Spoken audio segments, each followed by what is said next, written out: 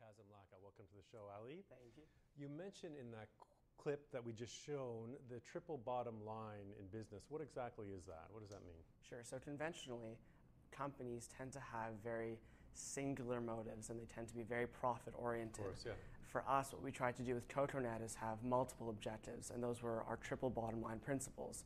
The first one was obviously to make a profit. I think that's essential to every company.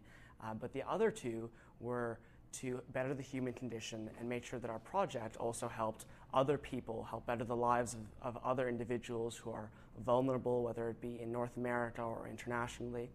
And the second objective, in addition to those two, was to help the environment. And I think that's becoming more and more a problem and an issue that we need to try and focus on.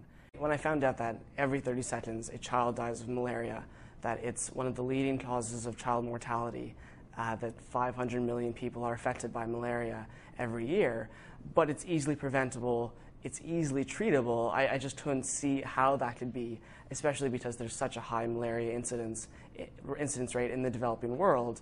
But in North America, malaria is pretty much eradicated.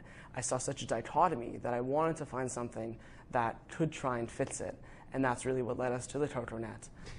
What about people who say you can't make a profit if you're concerned about the environment and the human condition? You know, I think that's very often said, and I think it's a misconception. Really? I don't see a reason why you can't make a profit and do well in terms of monetary success, but also do well in terms of how you help other people, being socially responsible, environmentally responsible.